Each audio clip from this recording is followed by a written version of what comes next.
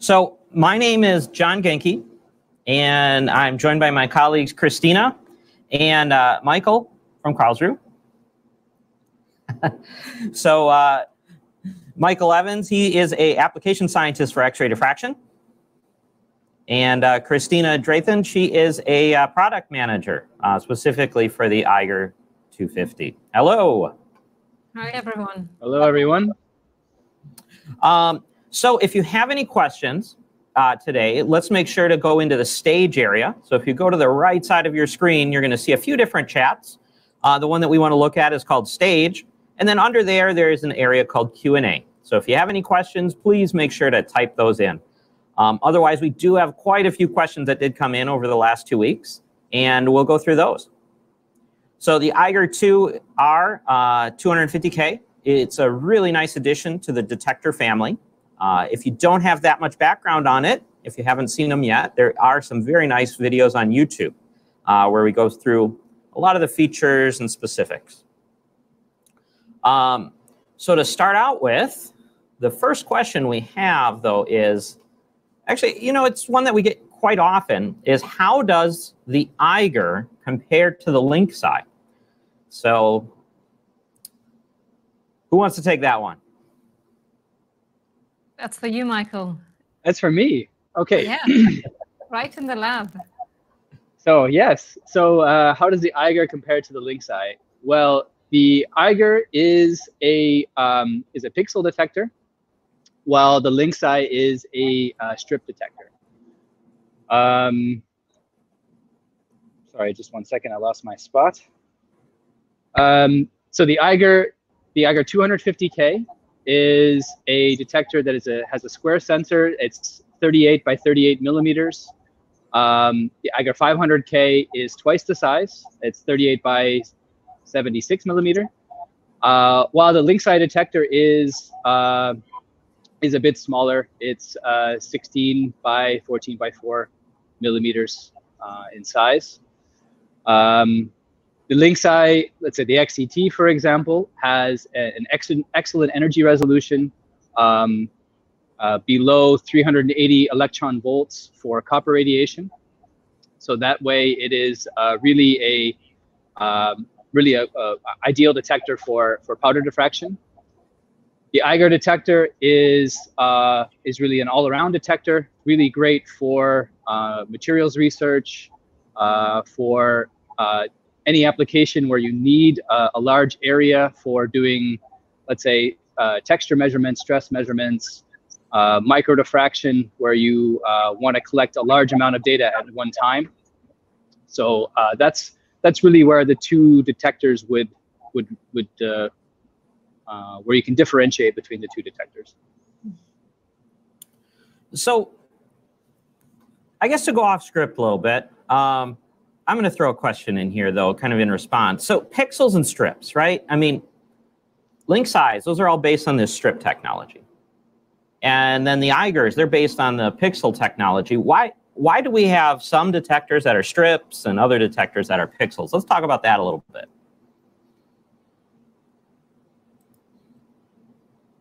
So that was for me again. Have I stumped you all? So Christina, please go ahead. No, there's some people have some trouble going into the stage, so I'm just going to send them some instructions. Sorry. You carry on. All right. Well, yeah, I guess we'll have that conversation. So strips, right? So strips really allow better energy discrimination, right, Michael? Yeah, that's correct. That's correct. So yeah, you're able to let's say distinguish between an event hitting on one strip or its neighboring strip a lot easier than you can say on a pixel detector. Yeah, and so there's this thing. It's a phenomenon. We're not going to go that into depth. It's very complex, but it's called charge sharing, right? Right. Right. Yeah. So charge sharing, yes. This can be let's say a bigger have a bigger effect on a pixel detector, because a pixel will have more neighbors than a strip. A strip will have a maximum of 2 neighbors. A pixel can have let's say if you have a square pixel, you have 9 neighbors. So in that case, charge sharing can be let's say, have a bigger effect on a pixel detector. And if you were to actually look at energy, right, as a function of count rate, what you're going to see in those plots is with detectors, due to charge sharing, you get this tail, right? And as you go to a pixel detector, some of that kind of, it's not as good. So in general, strip detectors, much better at energy discrimination. Pixel detectors, on the other hand, now what are the inherent advantages to pixel detectors? Well, in a pixel detector, you have a let's say a greater spatial resolution. So you're able to collect a photon and let's say it's spatial information over a 2-dimensional space. Whereas a pixel detector, you're collecting a photon if it hits on this part of the sensor on the strip or on this part of the strip. It's information all going to the same strip. Yep. And Christina, it looked like you had something to interject here too. Yeah, it's the other thing which we maybe want to touch on is the count rate, actually, which is count rate capability, which is much higher on the pixel detectors. So if you're looking at thin film applications where you need the high count rate, the pixel detector will give you the opportunity to measure your data, for example, without any absorbers. And with the lynx eye, you may have to use some of these copper folds in between to get good data and statistics. Yeah. And those effects, though, these are just intrinsic to the technology, right? I mean, on the one hand, the count rate really comes from the increased number of counting channels per unit area. Yeah. Whereas the energy resolution really comes from the opposite effect, which is having larger coverage area, therefore less charge sharing. Yeah.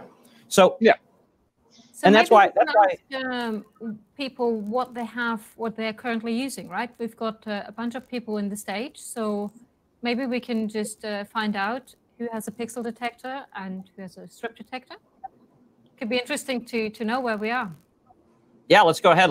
We'll throw a poll up just like that. So we'll put it in here, which detector type, and we're going to put in lynx eye.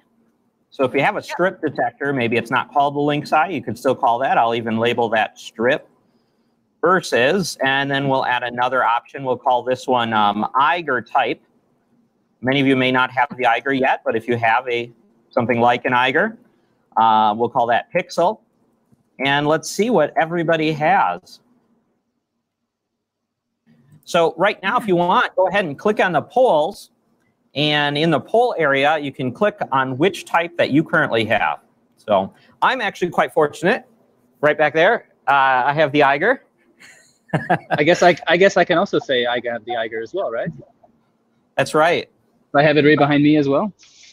Yeah, so we're going to bias that poll a little bit.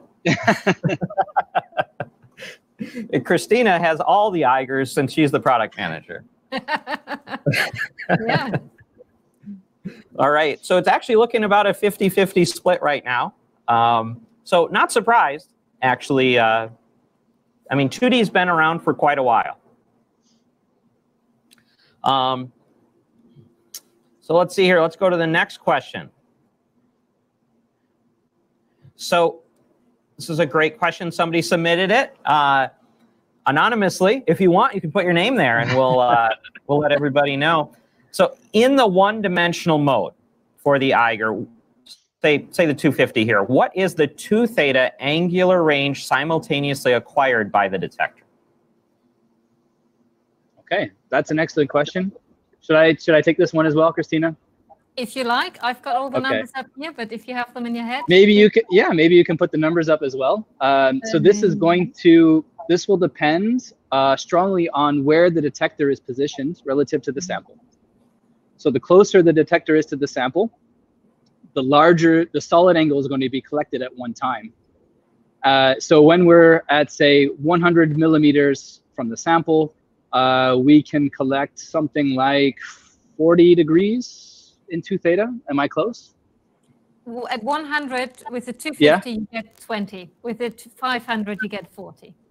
Okay, with the 500K. With the 250K, it'll be around 20 degrees. As you go further away, let's say if you go to 400 or even 500 millimeters away from the sample, then of course the solid angle collected is going to be much smaller. And in that case, we're talking, this one I don't have memorized, so I'm going to need your help, Christina. 4 to 5. Okay. 4 to 5, yeah. Okay. So yeah, this will depend strongly on where the detector is positioned relative to the sample. Yeah.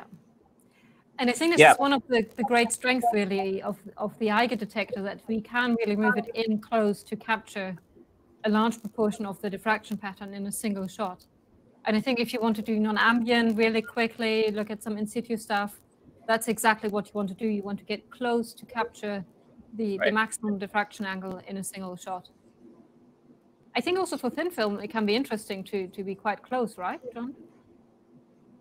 Oh, absolutely. I mean, for thin film analysis, having access to both technologies, that 0D, the 1D, and the 2D is important because we want to see everything in the beginning of our analysis. So back before I worked here at Bruker, I was a thin film grower. And, you know, when you're a thin film grower, a little bit of it is luck and science, mad science-ness. You sit there and you dial temperature gauges, and you might turn up a flux here and adjust a vacuum valve there, maybe leak something in, and you're trying to grow something. And to be quite honest, in the beginning stages of epi growth, you don't know. It's a lot of luck. But one thing you can always rely on, and I always did, was having a 2D detector where I could take that sample, throw it in, and get an instant shot, not only of the phases that were present, but also their morphology and relative orientation.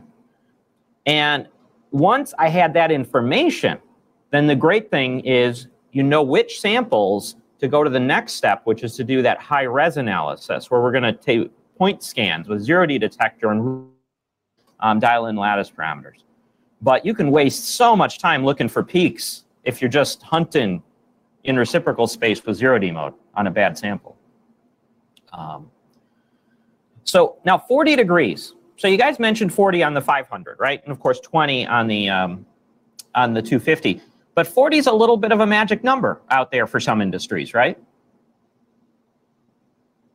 Yeah, I mean, if you look at normal powder diffraction, I guess that's a lot. Maybe some people would measure from, I don't know, 10 to 50 degrees. If you do powder diffraction, maybe 20 to 60, something like this. So you can actually capture most of the information in a single shot. And yeah, pharma, pharma though, right? For pharma, capturing that zone in a single shot is a very unique advantage, right? Especially if you think about high throughput mapping, sort of screening large sets of samples, indeed. Yeah, that's one thing that we've seen a huge resurgence in, right, in the pharmaceutical industry, is that shotgunning approach, right, to sample preparation with HTS. Yes. Yeah. And like you said, capturing 40 degrees, so, you know, as close to 0 as you can get, all the way up to 40, absolutely essential there. Yeah, that's a really common measurement range. I think from 2 to 40 degrees is a very often asked for measurement range from the pharma industry. Yeah. Yeah. So now another thing that really struck me when I first started using the EIGER detectors, and especially the integration that Bruker did, is that we're no longer capturing two-dimensional data though in shots, right? We're no longer going, bam, take a picture, bam, take a picture, bam, take a picture. Yeah, that's true. Now with if you can collect 2D data while scanning, that's a really big advantage, because like you mentioned, if you're doing, let's say, a snapshot, a 2D snapshot, your tube is fixed or your source is fixed and your detector is fixed. Then you're sampling, whatever your sample, you're only collecting one set of orientations. So the amount of information you get is much less than if you can actually scan. And that's a big advantage if you can scan with a 2D detector, is then if you're moving your source and detector simultaneously, you are sampling much more of your sample. You're collecting more of the crystallites in different orientations. That's a huge advantage.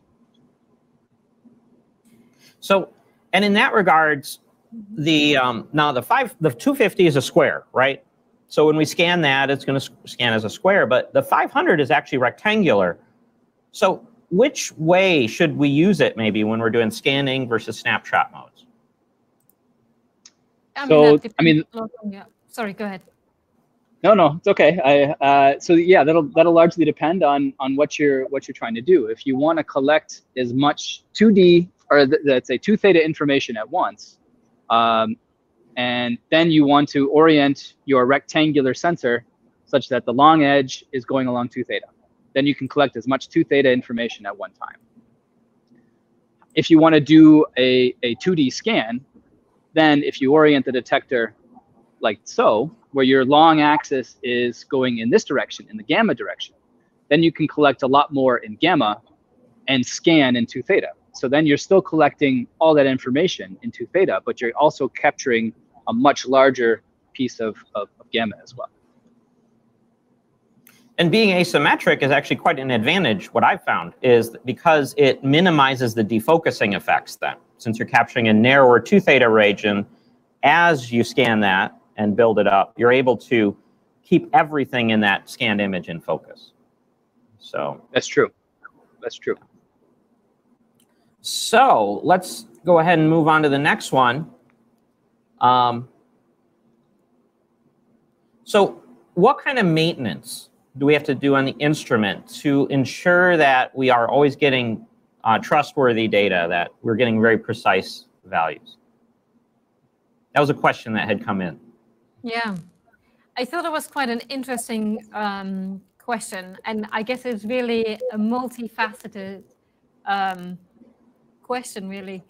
I guess you have the detector, but you have to, of course, look at the entire instrument if you want to ensure that your data is precise and accurate and that your results are trustworthy.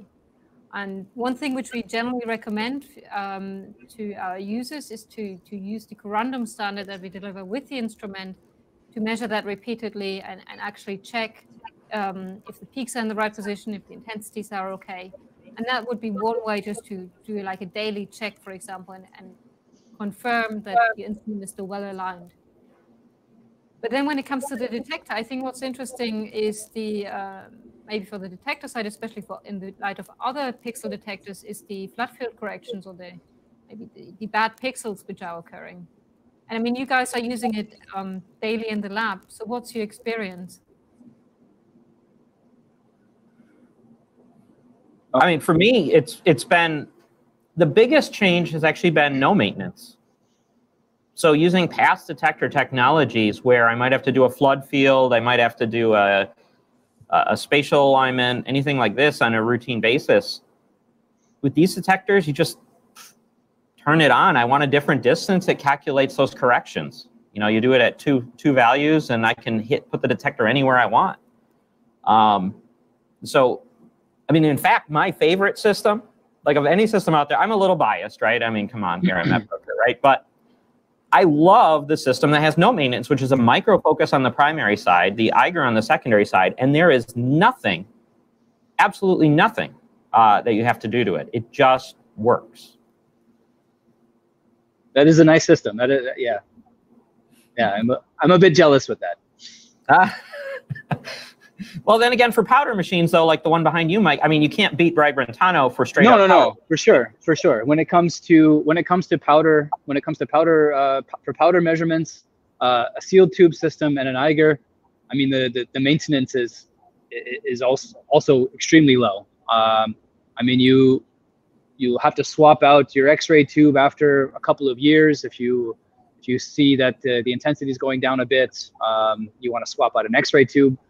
But really, it's also really very, very low maintenance, especially in the detector side. So switching the topic, but still talking about swapping X-ray tubes, we had a couple of questions coming in about fluorescence filtering. Mm-hmm. And one is asking, if you have a cobalt tube or a copper tube, how does the EIGER filter K-beta? Is it comparable to the link side? And then in a similar kind of direction, how do we handle fluorescence on or how is the fluorescence handled on the EIGER compared to the link side? And they suppose that the link side does the better job at handling the fluorescence. John, you touched a bit on that earlier when you talked about the energy resolution of strip detectors, which is superior to the energy resolution of pixel detectors. Maybe you want to come back to that. Hey, I'll take a crack at it. So, yep, getting rid of that energy fluorescence is definitely something that sits in the lynx eye category as optimal. Now, that being said, that's because it's exceptional at doing that. But the EIGER is actually also very good at reducing fluorescence in the background because it uses a solid state detection method. So it has that big, thick chunk of silicon. We get great absorption with high energy. And at low energy, we have just the right absorption that we don't introduce a lot of noise. What that means is photon comes in directly converted to an energy value. And now we can sort it out. And we're talking, I mean, Christina, I'm going to point to you and say, what is it, 1,000 EV about? For the EIGER? Yeah. I think it's actually a little bit better than that. But a little bit better than that. So if we were using copper radiation, we're looking at an iron sample, this is going to take out that fluorescence effects, right? Now, we go to cobalt. Cobalt, first of all, it's going to take out any issues with iron generally. It's going to really reduce the background. It's a great all-around radiation because it has nice wavelength, very similar to copper, but energy slightly lower to reduce any of that fluorescence. Now, with the K-beta, because the energy is a little bit lower, and the beta and the alpha then are a little bit closer, it's a little trickier to get rid of that K-beta. But that being said, the lynx eye XET is able to remove it, the K-beta, without a problem, and also the energy fluorescence. So, you know, if it was me, I would say, if I was doing battery research with cobalt materials all day long, I really might think about going with that lynx eye XET to get rid of the background, right? If, on the other hand, I was looking at something like moly radiation, so I had more punching power through my battery cells, I would probably consider going to the EIGER. And in the ideal world, I'd probably get one of each. If only. Yeah. Well, that's one of the nice things about these machines, though. It's not a problem, right? Yeah, for sure. For sure. I mean, I have on the system behind me, I have both detectors inside. And I mean, you can swap between the two of them in a minute, less than a minute. Yeah. Yeah, but certainly I think this is, with detectors, the reason we have a multitude of them is that it's right tool, right job. Right. Definitely. So right tool, right job. I think we also sometimes, we had some people asking, how is the EIGER for single crystal applications?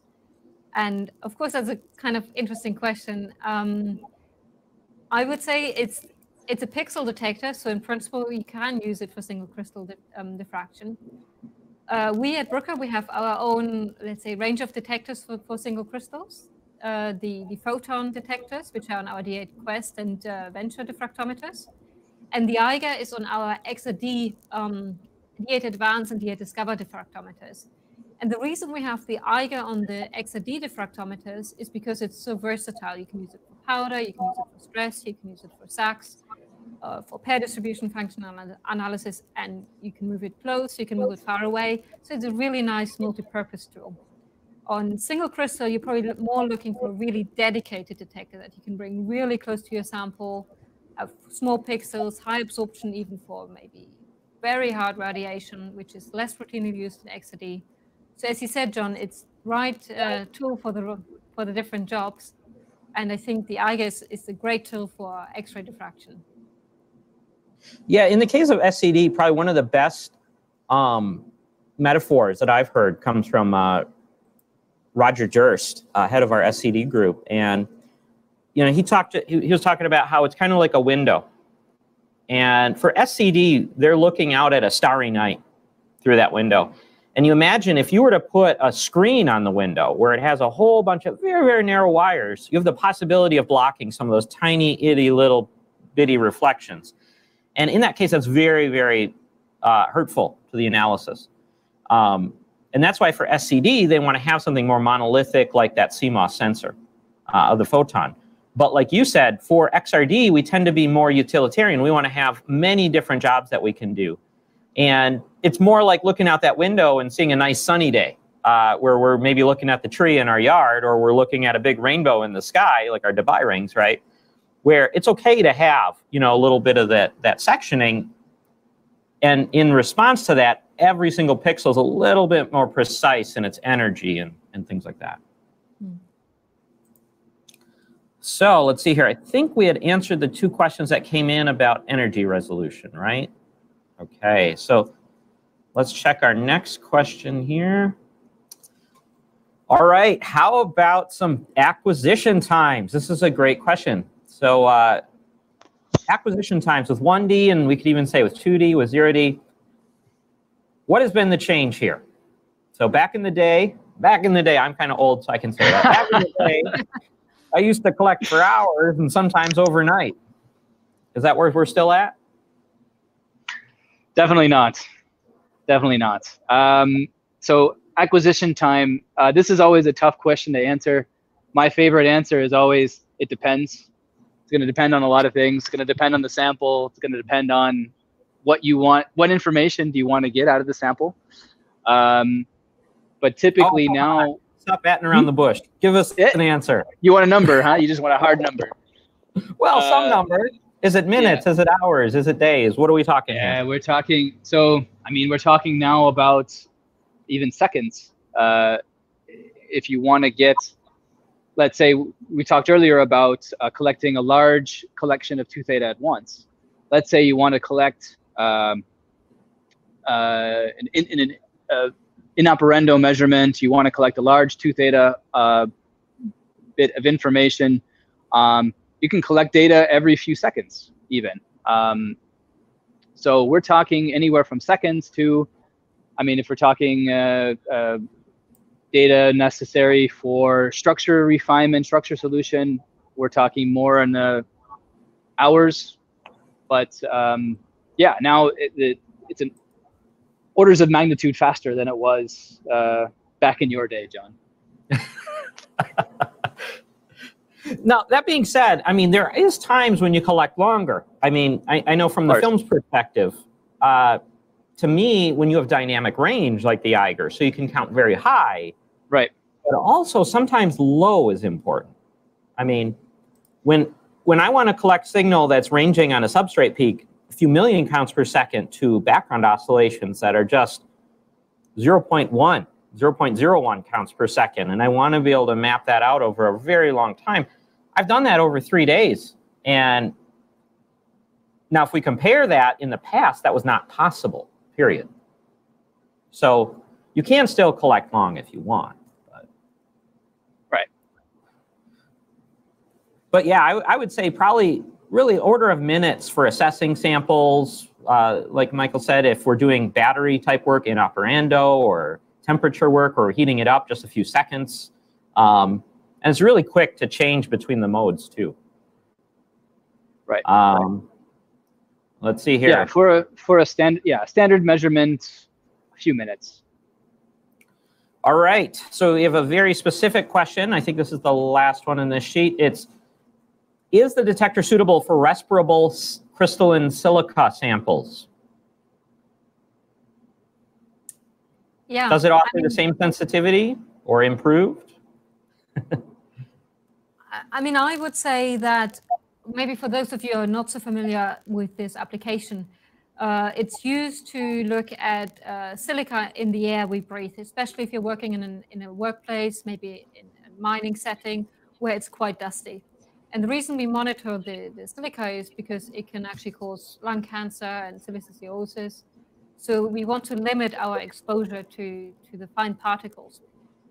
So we collect air samples on a filter, and then we measure those filter samples in our diffractometer, and we use something called, here we use dequant and the calibration method to determine how much silica is in the air.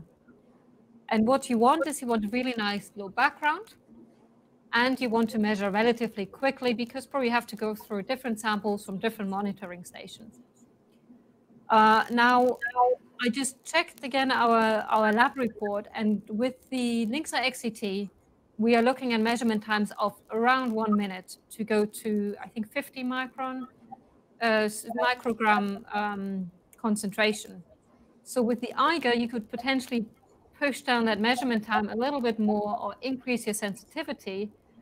But I would say at 1 minute measurement time, you're going to be preparing samples a lot slower than the instrument will measure the filter. Also keep in mind that maybe you have other minerals present in there, and they could cause fluorescence. So I would say for such a specific application, the LINXA is actually a very good fit.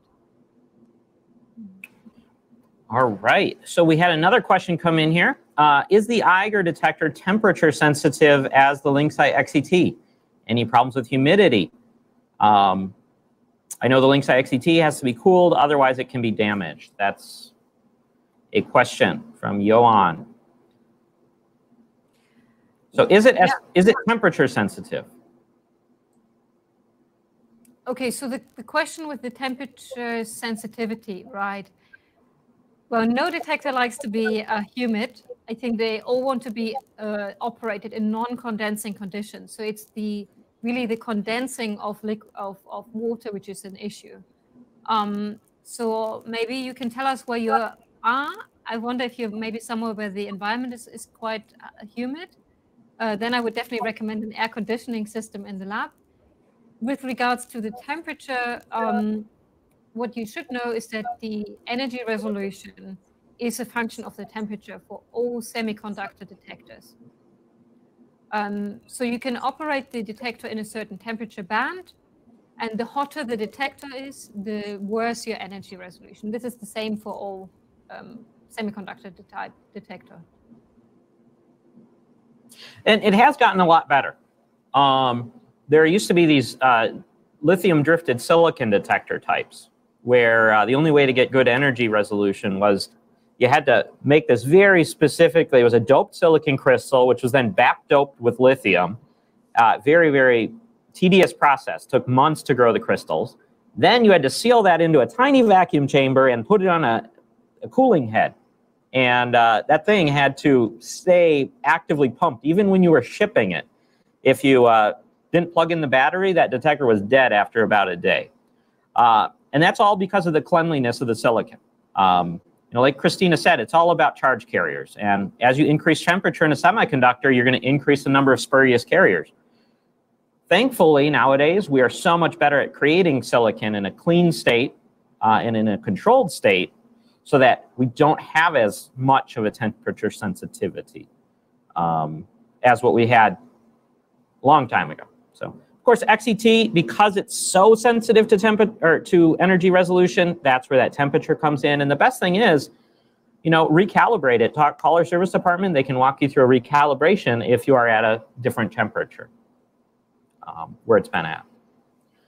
And maybe one more thing to mention is when people talk about cooling, they might mean completely different things. So air cooling could be one thing, but keep in mind some detectors actually need water cooling, and neither the LINXA nor the EIGER need water cooling, and that is really important. You don't want these water pipes hanging around in your instrument, moving when your detector is moving. If you have a leak, then you've got a problem. Oh yeah, water is one of those, like, it's my arch nemesis in the lab setting. I always feel like if a leak can happen, it's going to happen under my watch. I don't know why, but it's never a good feel. Especially here, we have carpet in the lab, and I remember quite a few days where I'd walk in and be like, "Oh, the carpet feels a little wet." Not a good thing. So, you know, one more question I have. I'm going to throw it out there because I think a lot of people are wondering. And unless anybody else throws something in, maybe this will be the last one. Mm-hmm. So why the 250? I mean, the 500, it's got that larger sensor. This one basically is about the same, just a little bit smaller square sensor. Why? Why did we do it? Well, that's a question for me, I guess, John. I think that's a question for you. Well, I would say for me, the main reason is that the EIGER was really a tremendous success. You love it. Our customers love it. It's fantastic because you can do everything with this detector, really all applications. And I think this is really nice also if you're in a multi-user environment, or if you have to share the instrument between different groups, you have to have that flexibility. And with the EIGER2 R, we first of all make that technology available to many more users, simply because of the smaller form factor is more accessible to people. And secondly, there's a bunch of applications where you don't need that huge size. You may want to have the pixels with their high count rate compatibility for the thin film applications. You may want to have a pixel detector for maybe for texture analysis, but you might not need the full-blown 500K detector. The other reason where you might want to go for the 250 instead of the 500K is when your applications are mostly scanning type applications. So you're going to cover that 2 theta range anyway by a scan.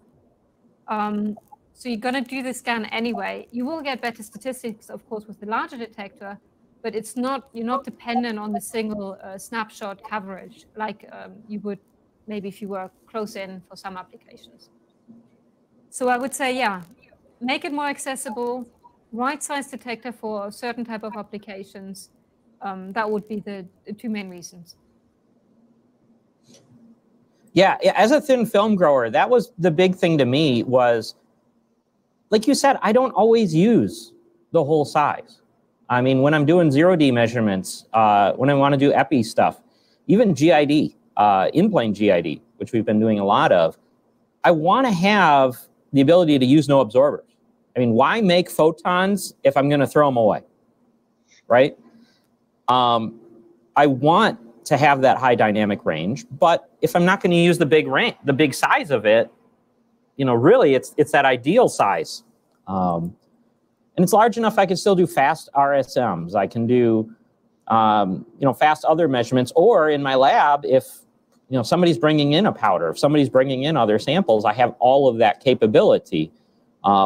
It's just at a much more accessible point, I think, for everyone.